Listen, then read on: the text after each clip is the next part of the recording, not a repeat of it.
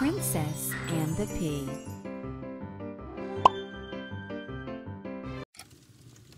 Many years ago, in a far land across the sea, there lived a gentle prince who was as handsome as can be.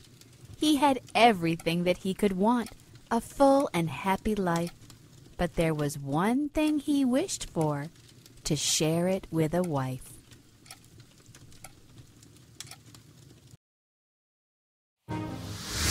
That day the prince decided he would travel round the world and talk to every princess till he found the perfect girl. I'll cross the world from north to south, I'll look in every town. There must be someone waiting who is worthy of my crown.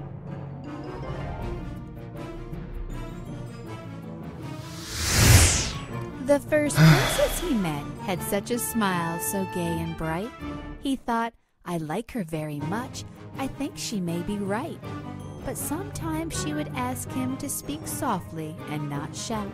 Because her ears were so big, she heard everything too loud. The prince knew he couldn't stay so quiet all his life, and realized that this princess could never be his wife. The second princess that he saw was pretty, kind, and sweet. He said, "This must be the best princess I will ever meet." But when he took a closer look, he frowned in great despair. "I cannot put a crown upon a head that has no hair."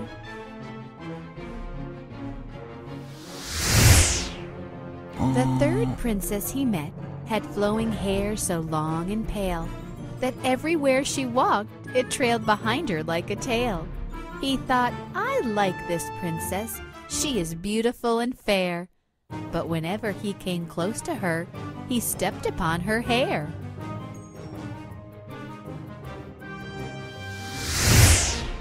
When the prince found the fourth princess, he thought she was the one. I've found her, she's so delicate, at last my search is done. But when he looked at her legs, his face grew glum and blue. He'd never seen such giant feet, too big for any shoe.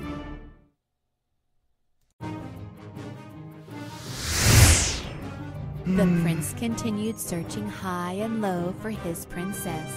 And when he met the fifth, he thought, at last, hooray, success. A lovely face, a witty brain, a smile that really shone. But this princess was too short to reach the royal throne.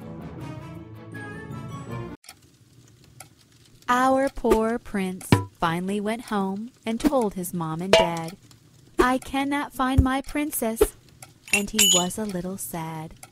I've searched the whole world over, under every tree and stone. I guess I'll never find her, and must live my life alone. But as he told his parents of his searches high and low, there came a knock from the front door in the big hall below. Could you please open up the door? A voice asked, meek and thin. I've come so far, and I'm a princess. Won't you let me in? It's getting late. I'm cold and wet, the voice went on to say. I'm tired and my kingdom is far. I've been outside all day. They opened up the gate and saw a girl in a simple dress, so they could not be sure she really was a true princess. The queen thought, my son is the prince, for him only the best.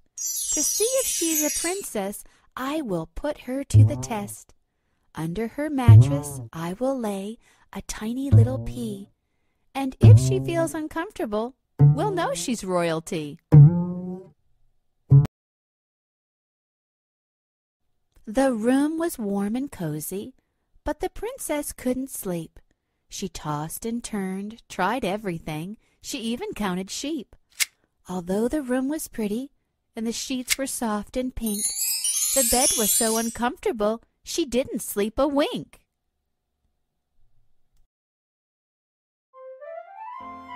The next morning, as the sun filled the room with light, the poor princess could barely move after her sleepless night. She tried to hide her tiredness and be a pleasant guest, but everyone could see the princess hadn't had her rest.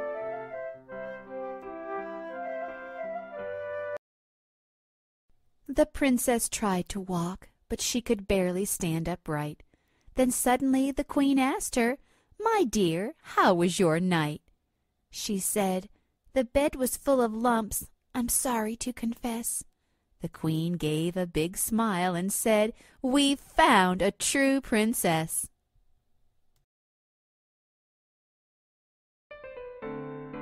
The queen then told her maid, "Get me the royal seamstress, run! For we have finally found a princess suited for my son. We'll make fine shoes and hats and sew gold thread into her dress, and she will have a wardrobe suited for a true princess."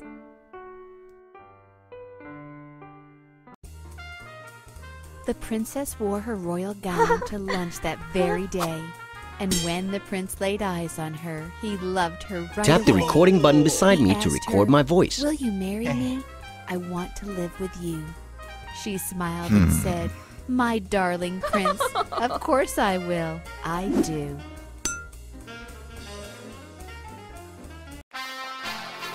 A royal wedding, what a joy! Excitement filled the air. The castle was abuzz, and guests came in from everywhere. The whole kingdom rejoiced in celebration noon to night. The prince and princess filled the hall with laughter gay and bright.